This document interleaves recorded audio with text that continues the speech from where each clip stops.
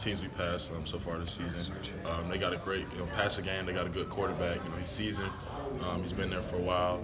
We saw him last year and the year before that. We've had close games with them, and it's just going to come down to execute. What did you learn from the South Carolina game that will help you against this strong passing attack? We're just going to have to have a lot of communication like we did in the South Carolina game. Play aggressive, but also play smart, and play in the ways that benefits the defense, and have everybody working on the same accord. Not just out there on the island, by themselves the whole time. You don't want anybody isolated this game, so we're just going to try to work together as a unit. Y'all making it kind of hard to find some possible negatives about this team. Some people are talking about lack of pass rush. What's your response to that?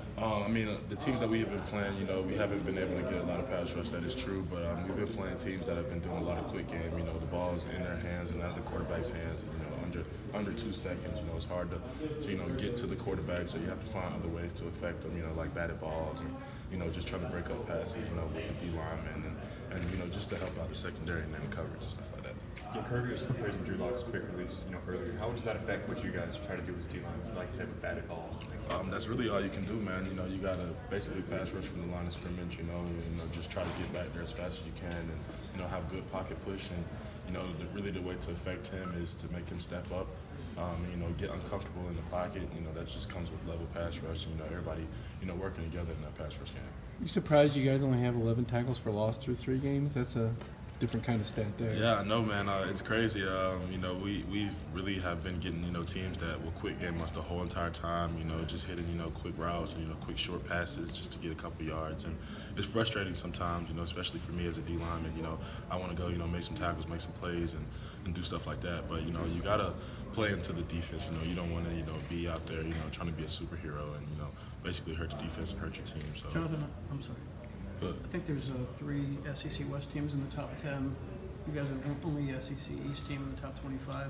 Anybody have a chance to get to Atlanta except for you guys on the East? I'm not sure. I can't speak for anybody else's team. We don't really try to look at the rankings and stuff like that. We just take it one game at a time. But that's what you have to do. We have a tough schedule this year, and so do a lot of other teams, and we're just going to keep fighting through, one game at a time.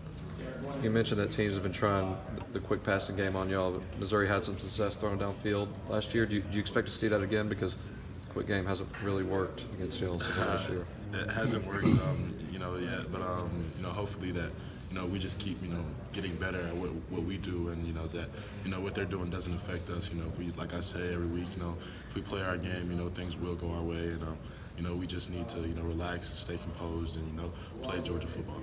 You happy to see the game scheduled at noon? I know Coach talked about the advantage you guys feel like you've got in the heat games.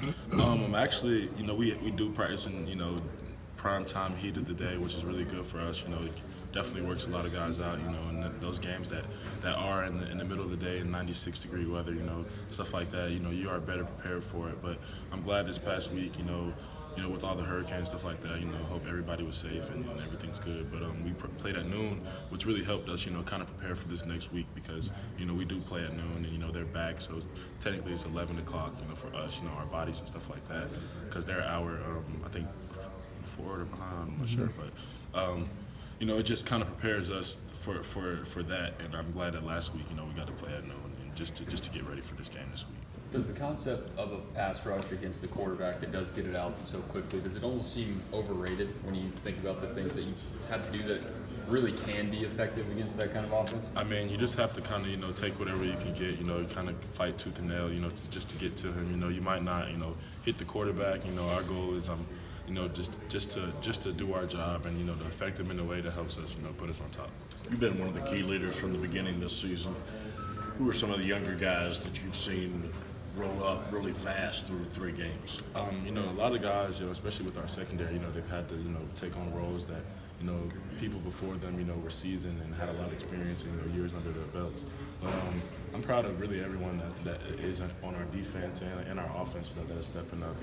Miko Harmon's being, a big player on offense for us right now, and DeAndre Swift, and, these guys are just, taking those leadership roles and starting to, affect other guys, and that's something that's big for us. And on defense, you got your William Pools, your Richard LeCount.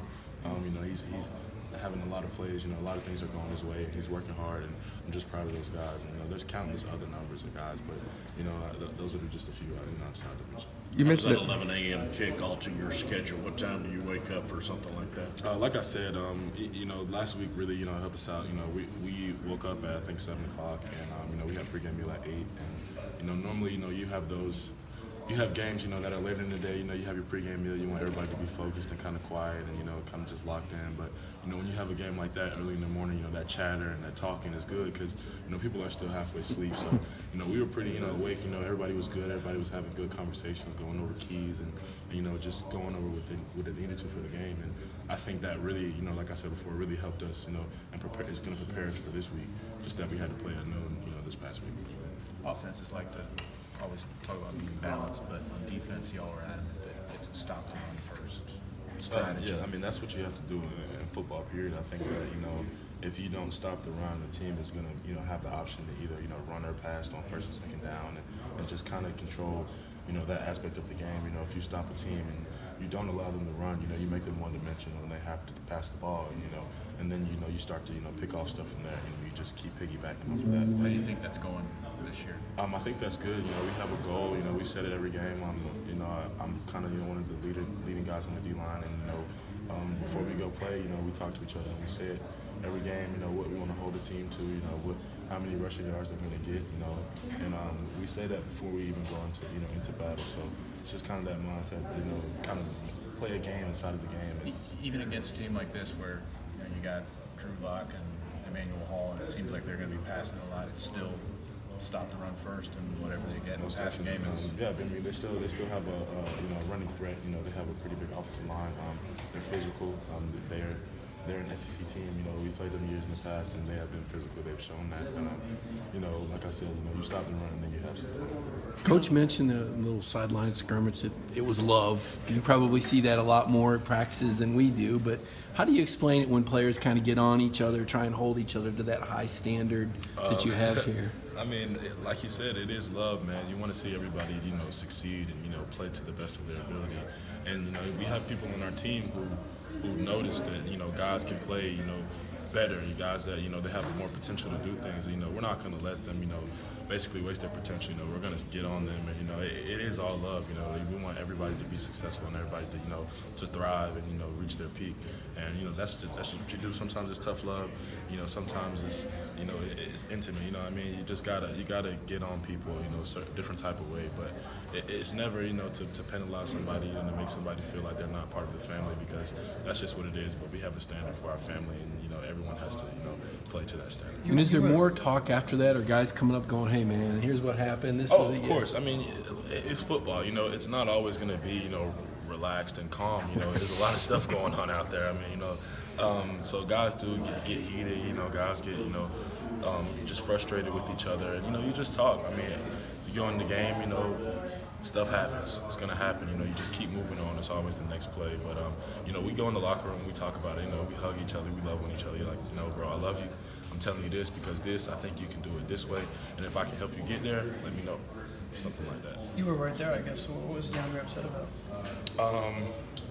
Well, we had kind of a bust on defense. We didn't close as we should have, and they gashed, a pretty good run, and they did it, 2 to 3 times, and the same individual, was not closing, and we had to address that as a team, and we did. We came back, and we fixed it. That's what you do. John, you've been here throughout the culture change from Mark Richter, Kirby Smart. Have those types of discussions, arguments, whatever you want to call them, have those become more often, more frequent as the standard has changed, or do you think those have I gotten don't want to less? say it's become more often. It doesn't really happen. That's the first time that it's really happened this season. So you just kind of, it comes up, and you address it, and then you move on. We've had our fair share of arguments and fights and everything. With Coach Rick too when he was here. Right. It's football. That's what happens.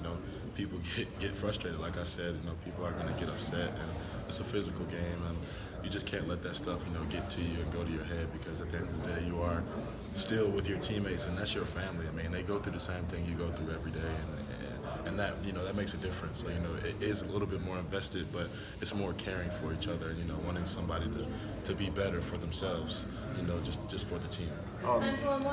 Jonathan, it's kind of a two-part question here, but how important is it to defend the tight ends in this offense? And secondly, their leading guy, his name is Albert Eckwood, So I wanted to see if you could spell his name.